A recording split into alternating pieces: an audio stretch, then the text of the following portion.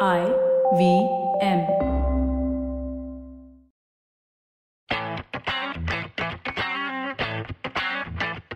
All right, we're back. Yet another episode of Football Shottball Season 3, where we're still trying to teach Iyer the beauty that Bollywood is and try to learn from Iyer what beauty that football is. I don't know how it's going so far. We've learned more about football than Iyer's been able to learn about Bollywood. That tells more about the teachers than the student. Iyer, how are you, man?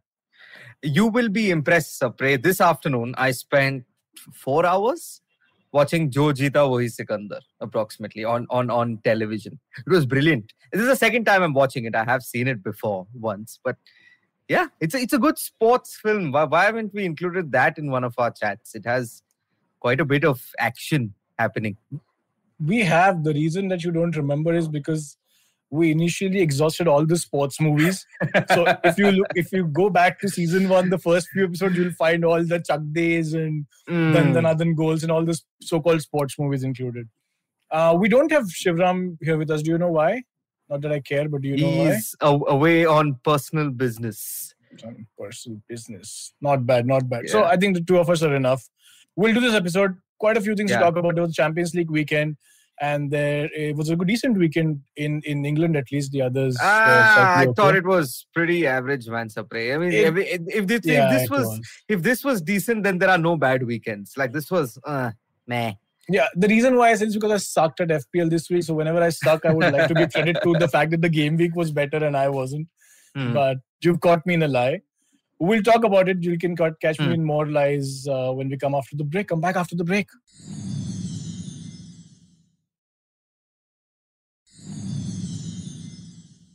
All right, break is over. Very short break. We need longer breaks. We need more sponsors, etc. But let's talk about the team that Shivram thinks or thought last season is going to win the league. I think he's a pool supporter this time on. But Chelsea, right? I think Lukaku was the final piece, so-called final piece in that jigsaw. Now he's there. He's scoring goals, etc. Contributions are high. But let's talk about Alonso. Should we? Right? This was the guy. I mean, Ben Chilwell was the only signing that Lampard really wanted of his choice, right? And he was given that signing.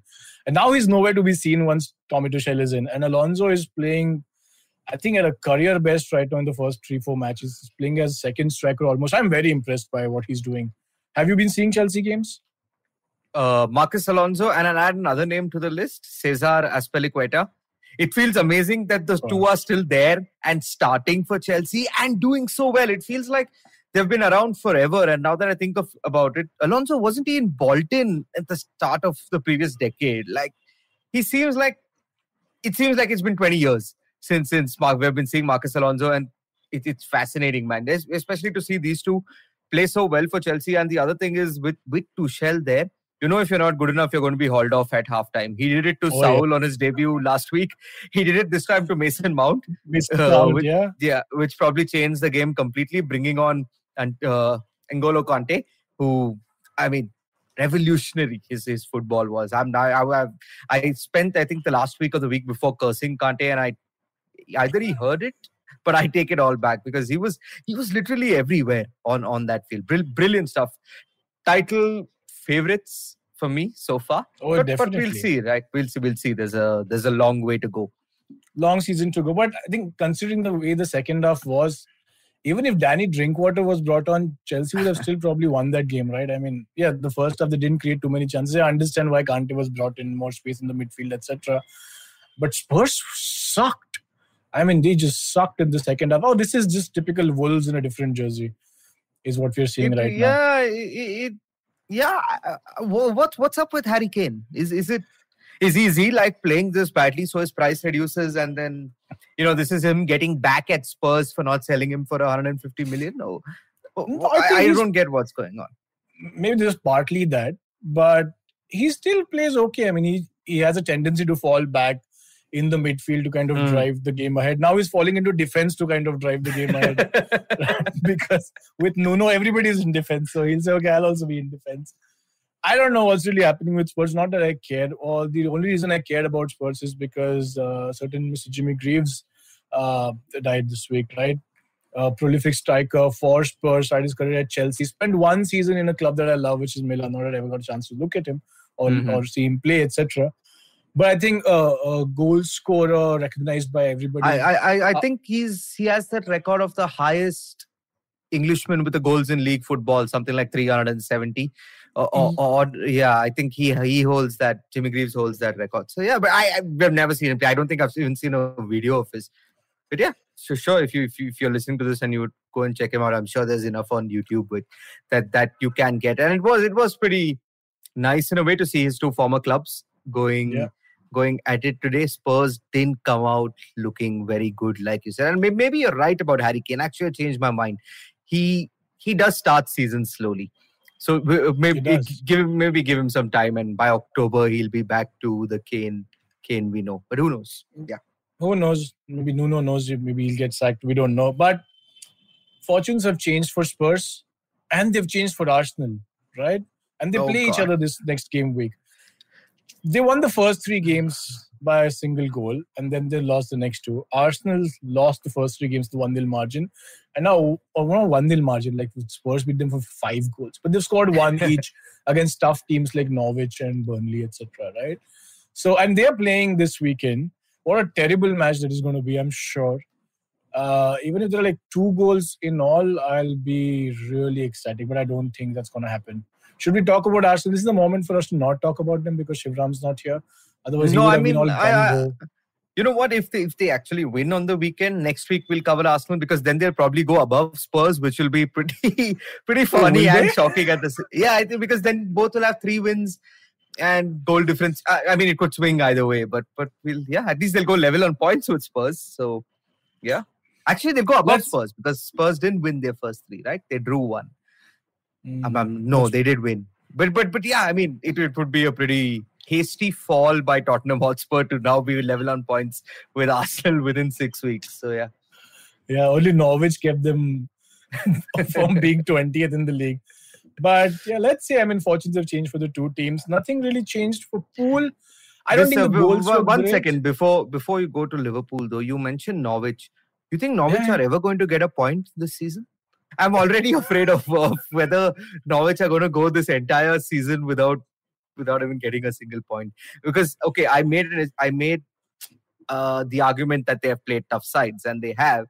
But come on, this was Watford this weekend, right?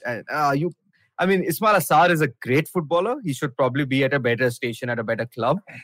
But they just ran past this Norwich side, who don't seem like they know how to defend at all. They played each other last season at least twice. I don't know if they played otherwise in the cups or friendlies, but at least they played twice. So it's all. Sar was at Watford. This Norwich team is almost the same. I don't think, but you are the expert on championship football, so I'll leave it to your better judgment on who's good, who's not. Pool, I was talking about Pool because I saw the game. I didn't really enjoy the goals as much. I mean, Mane with his, I think 100 goals now for him. And Salah scoring 1, but it was okay. The goals were fine. I mean, Trent didn't play, so I'm really pissed off. I mean, he was ill or whatever. Even play him when he was ill, he still get you more points. He's still better than most of the players around him. But the midweek Champions League fixture was great. Right? I came back from behind, Henderson getting the 3rd goal. Man, I told you last week the game I'm looking forward to most is Milan-Liverpool, and that delivered. Wow. That was superb. I mean, Liverpool were the better side. There is no doubt about it over the course of 90 minutes. Milan somehow went into the break 2-1 up, but that was an outstanding Champions League match. I mean, I think in the first 20 minutes, there were like 15 shots or something. It was, that's how football should be.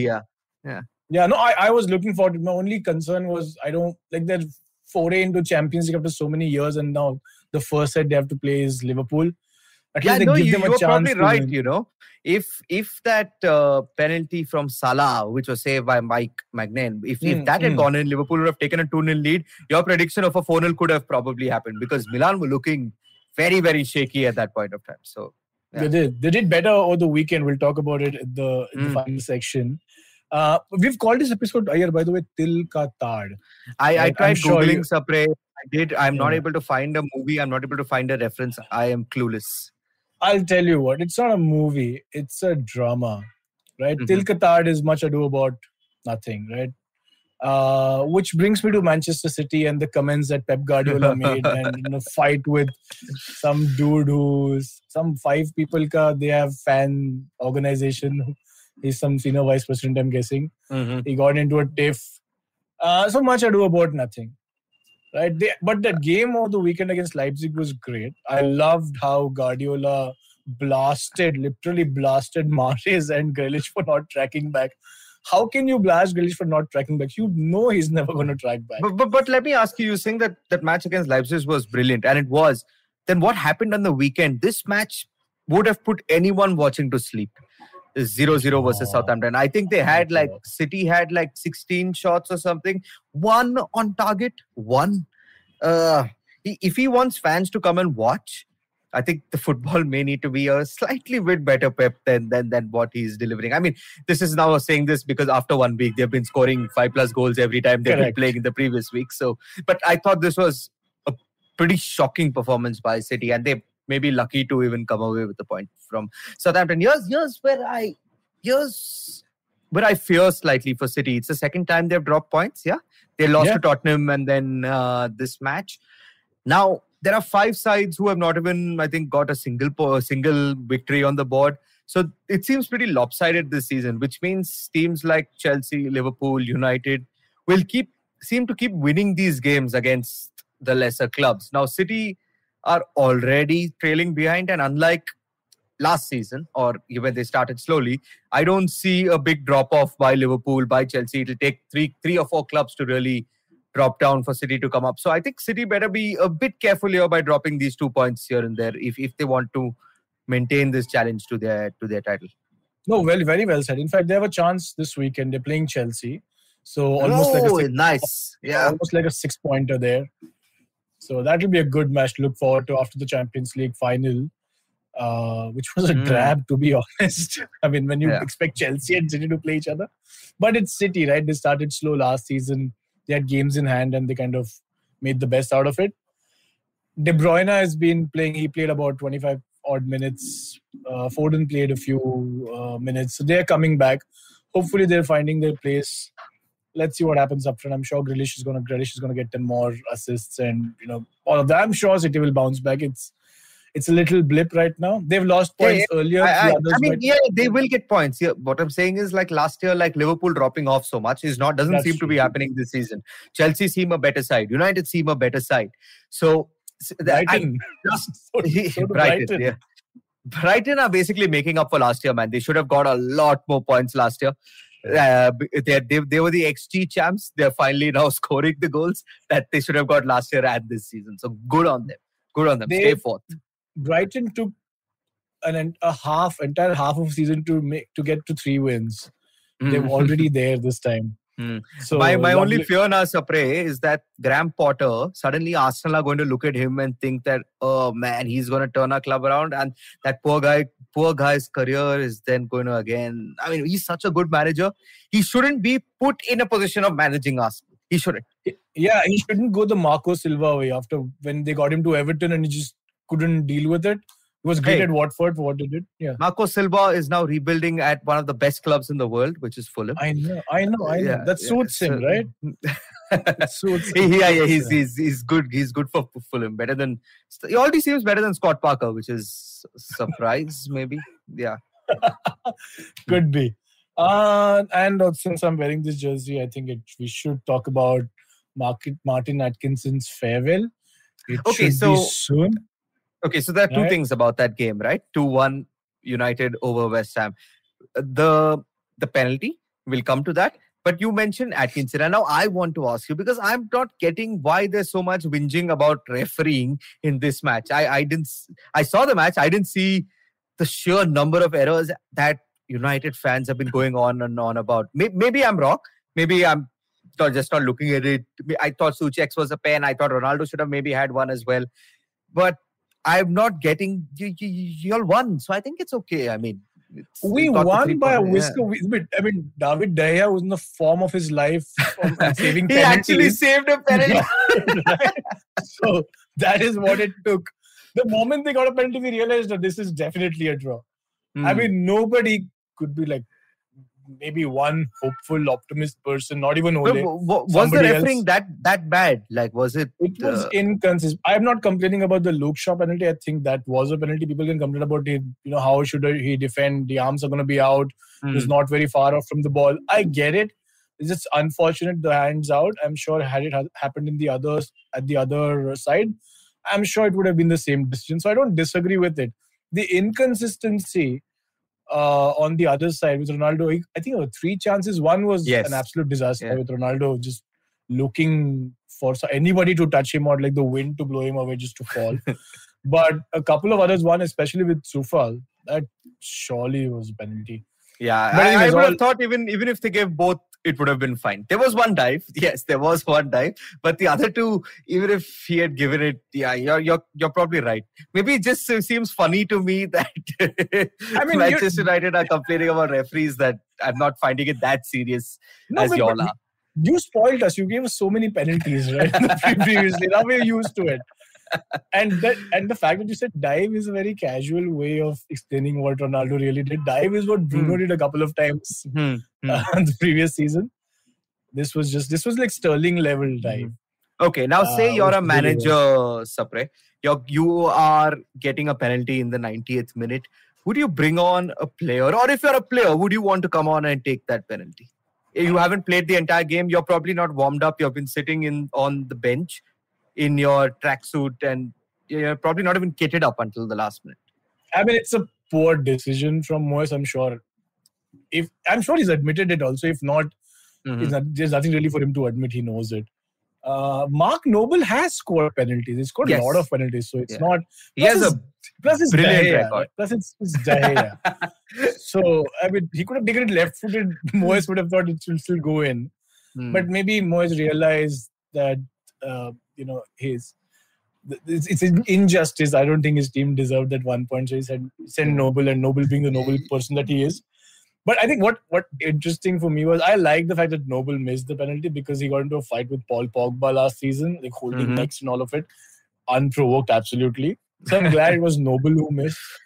But the worst thing was Pogba kind of mocking a few West Ham fans. Yeah. And Michael Carrick trying to drag him in. Michael Carrick has a history with West Ham. He started his career at West Ham. So he was like, please just leave. Right? So don't embarrass me further. You embarrassed me in 70 minutes. Some loose touches in the second half. But yeah, I'm also complaining. I'm a little bitter because I had Ronaldo as my captain. And I could have at least seen Ronaldo getting a hat-trick plus 3 bonus points, all of that. So that is a bit disappointing for me. Let's see how it goes. I'll tell you what, maybe Atkinson's just not giving it because he doesn't want strife within the United ranks over who takes the penalty. So just he's probably doing United a favor by not giving any pens. Like, why should we see a possibility of a fight on the field? But here's another interesting thing I found about the Noble decision, him coming on. And this is, again, I thought it happened because of VAR. And now it has nothing really to do with the review system. But because they took about a minute and a half to review whether it was a penalty or not, is when I feel Moyes decided, let's bring on Mark Noble. If it was just given and there was no way to review this and the players just complaining, one of the West Ham guys would have just picked up the ball, placed it on the spot and shot. You wouldn't have had the extra minute to even contemplate bringing on another player. So I think these are certain things that not just about reviews, that VAR has changed as well. Sometimes the time it takes between substitutions and what can and cannot happen on the field. Could be very possible for that to happen.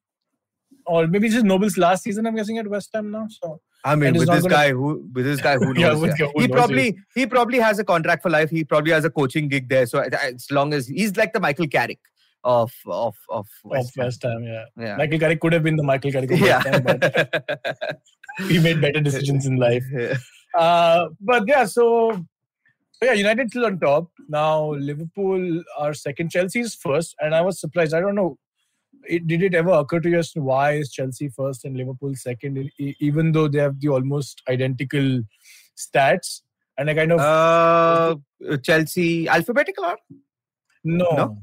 Wow, no, that's it can't be. It can't be. No lesser yellow cards or some.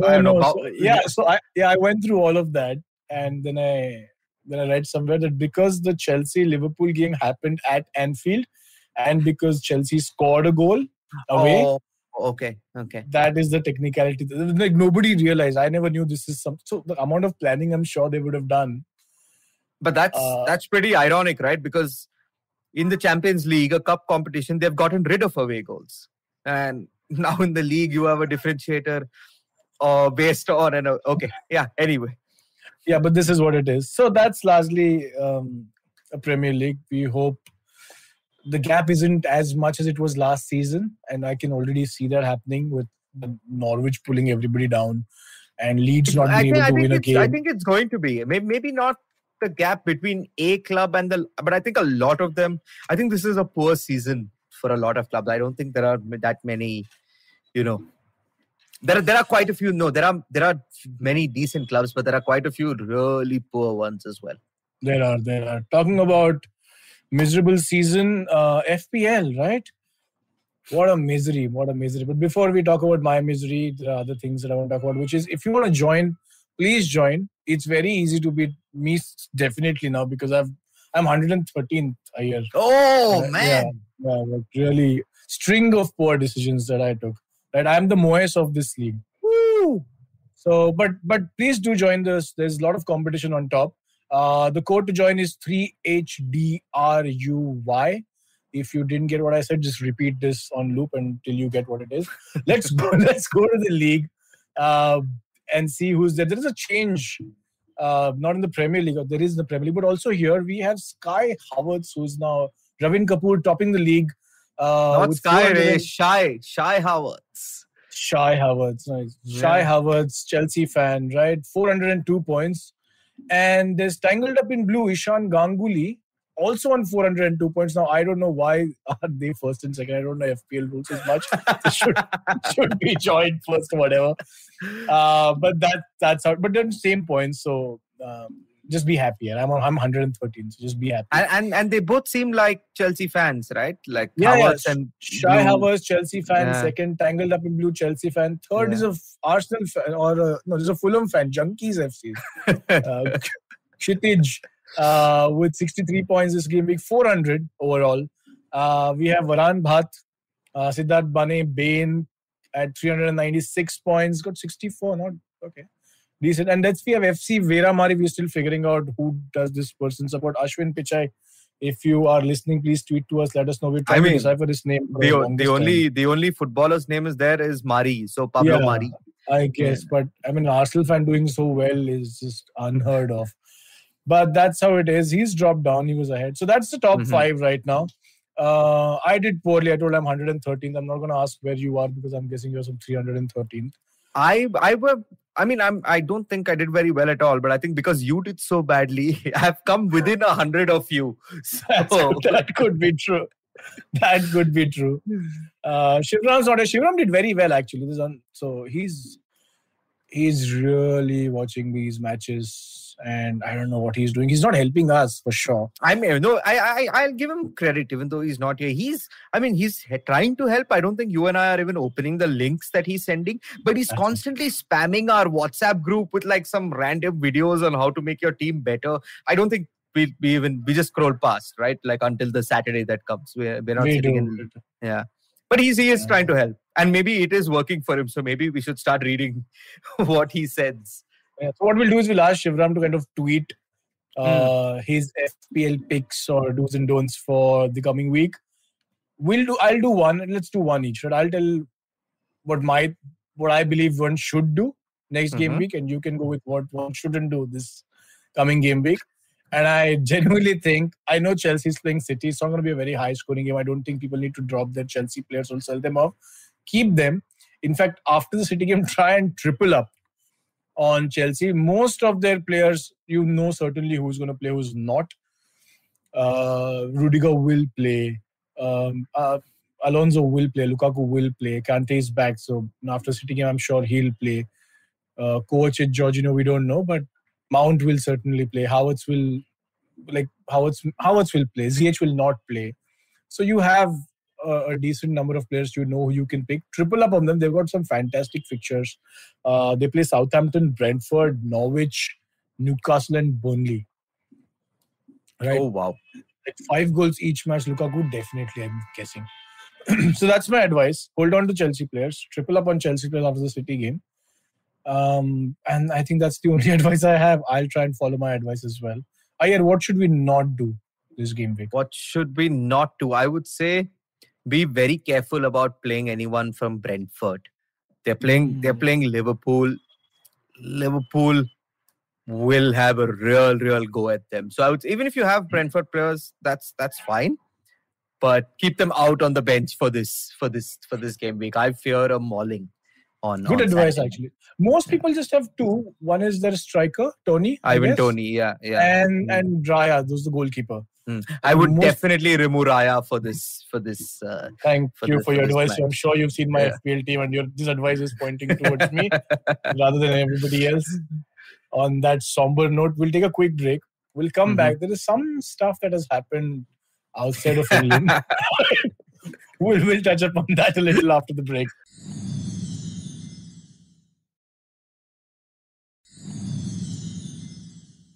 All right, let's get to it. You, Karthik, I'm leaving this to you. You pick what you want to choose. Allegri abusing the shit out of his players, right? Messi being hurt emotionally, then physically. And why is everybody blaming Ronald Koeman? I don't know.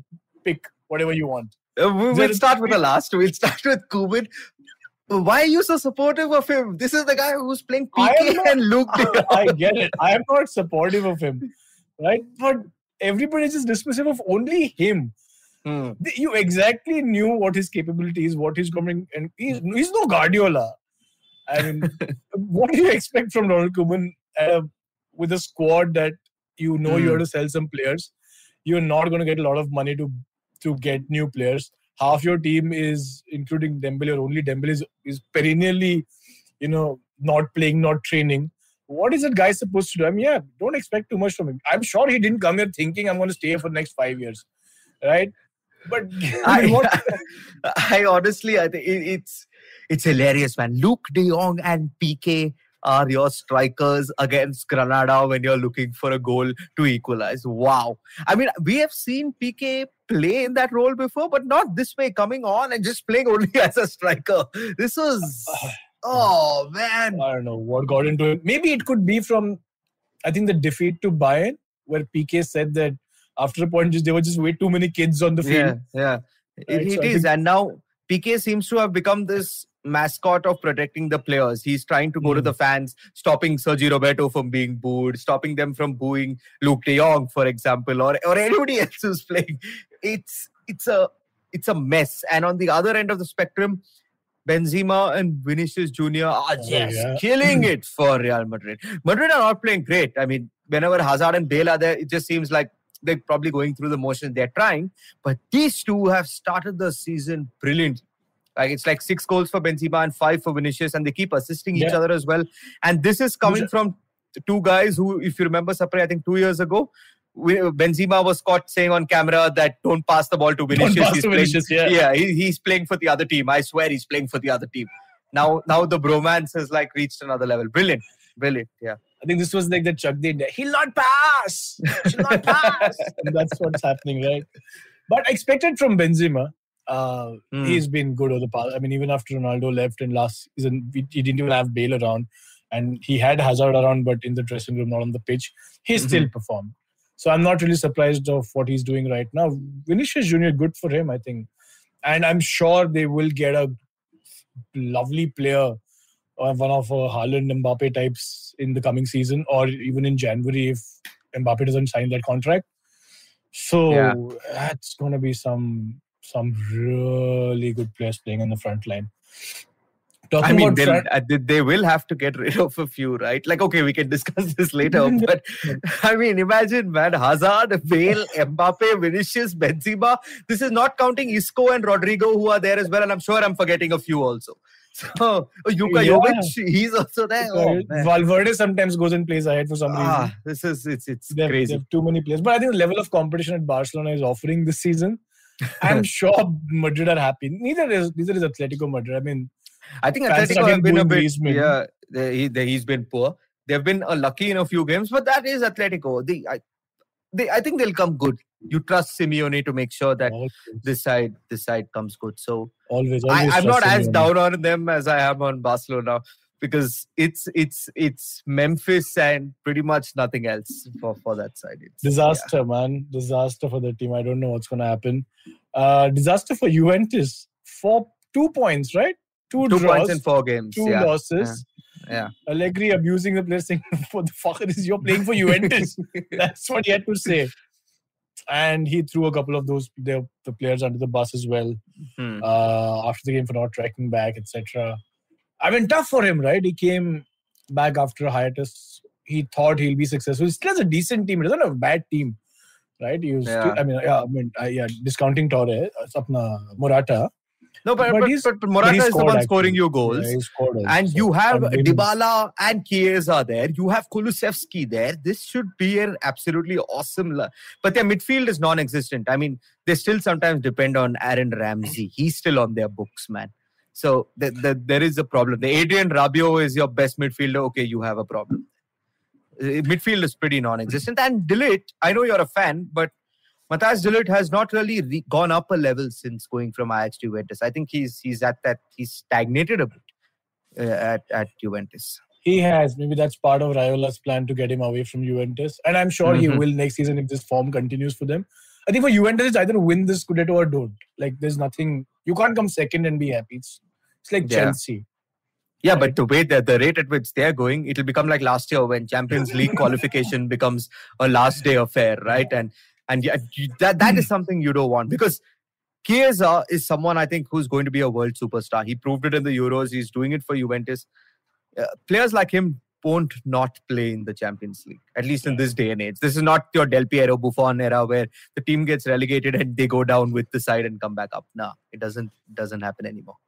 So let's hope. There's Napoli on top, I think, of the league. Yes. Milan, I think Inter's there. Roma, we don't know with Mourinho what you're going to get through the season. It was brilliant. It was. I wouldn't have watched this game. I just switched it on and I kept it on. Roma versus Verona. It was sensational. 3-2 to Verona. So Mourinho's... Oh, lovely. And so Roma were leading and then Verona came. I think Roma then were leading 2-1 and then Verona won 3-2. It was brilliant match. All happened in the space of like 20 minutes. All the goals went in. So sexy. This makes me happy, man. This makes me happy. Okay, let's move. What is wrong with Messi and the people? So we're saving the best for last. Yeah, I'm yet to come to terms with really what happened. I know he was pissed when he was taken off, and you don't lie about Messi. I'm sure Messi's going to come back and say, "Stop lying. You didn't bring me off because you wanted to save me for some other matches, etc." Something went wrong there. What I love about Pochettino is he doesn't think of himself as an equal, like a Zidane managing a Ronaldo. Zidane can consider himself as an equal given what he's done and he's achieved. Pochettino is under no such pressure. So he can behave the way he wants to with Messi.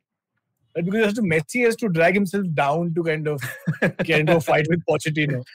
So I don't know what really happened. Is he emotionally hurt? Is he really hurt? He got his knee cracked. I know when he was playing for Argentina, it's the same injury, come back again. Yeah, so and what is wrong with Neymar? I'm sorry, what is wrong with Neymar? So I saw this game end to end. Brilliant match again, PSG Lyon. Thanks to Woot for bringing Liga to this lovely country of ours. You're right about the injury because he's going to miss the midweek game against Met. So he is hurt. But that substitution was not because of an injury. It was because Di Maria, Mbappe, Neymar and Messi were not working. Although I will say Messi was their best player. He hit the bar in the first half. He had the best chance. He had a good one-on-one in the first half as well. So he was their best player. Mbappe was non-existent until his assist for Icardi late on. Neymar was probably not there on the field as well. He was pretty poor. So I can get why Messi was pissed that he was brought off. But I think you've stumbled upon something very interesting there, Sapre. Because if results don't go their way or the players start getting tired of Pochettino, the next bet you would have on a manager coming in should be Zinedine Zidane. He is someone who the players, they can't say anything to and he can handle these guys. Carlo Ancelotti is probably the other one, but he's not coming here. So Zinedine Zidane is your stumbled on probably PSG's next manager in the course of this discussion. Because they will need, right? Mbappe is not staying. I don't think he gives a shit about the team anymore. He just wants to move. So he's off. Messi will play probably another season with them. Neymar is not getting any younger. Di Maria is not getting any younger. They need a few players. And they need a decent manager as well, because I mean, how often do you really want to win that Farmers League? They lost last season, yes, but I'm sure they're going to come back, at least compete at the top. So let's see what happens at PSG. Interesting. They're the only team who can throw money at the kind of players they really want to get. But not a good look when you stomp off like that after being substituted and refuse to shake the manager's hand. And Messi does have previous for this. He does, no player likes being substituted. We've seen Ronaldo throw a hissy fit as well. But I think this was a shock because it was his first start for PSG. So it was like, you're not even letting me play out my first start. And we need a goal. They were trailing at that No, point. it was 1-1. It was 1-1, right? I think Icardi came on and scored. Oh no, Icardi came on and scored the winner. It was 1-1. It was 1-1 then. Yeah, at that point. Yeah. So funnily, let's see what happens. There are no Champions League games this week, but there is EFL, so don't waste your breath on it. Yeah, no. Even in the other leagues, there are some matches, but nothing that really stands out. So I would say take a break. Though don't stay up too late. This. Yeah, watch IPL rather. Yeah, right? That gets over Virat Kohli's last season as a captain for RCB. And the way things are going, could be his last match as a captain pretty soon. I don't think they'll wait for the season to get over. Let's see. IPL is interesting. It's back. I am excited. And if nothing else, watch Big Boss, yeah? That's about it. I think the only exciting match to watch, if you want to watch, is United West Ham. But again, a lot of fringe players will come. It's a repeat. It's a repeat of the weekend, is it? Yeah, but it's not even like an FA Cup where you want to at least pick 8 good players. These will be the kids, right? Yeah. Kids and Ronaldo. So. Yeah, of course. He has to score goals. So that's what you have to look forward to. We missed Shivram. We'll look forward to having him in the next episode, which is going to come next week. Hopefully, we'll have better things to talk about by then. Right? Till then, thank you, Karthik. Always a pleasure to have you. And I hope you know what Til Ka Taad really means. So try and use it in a sentence whenever you're talking to Supriya. All right. See you. Bye-bye. So if you like this podcast, don't forget to check out other interesting podcasts on the IVM network. You can listen to us on the IVM Podcast app or ivmpodcast.com. You can also follow us on our social media handles. We are at IVM Podcast on Twitter and Instagram. If you want to reach out to me, I'm Fickleberry Hun on Twitter and Instagram. That's Huckleberry Finn, but Fickle. If you want to reach out to me, I am Sapre on Twitter and Sapre on Instagram. You can reach out to me at iRant, which is IYERANT on Twitter and Instagram. This is Football Shottball. Recognize.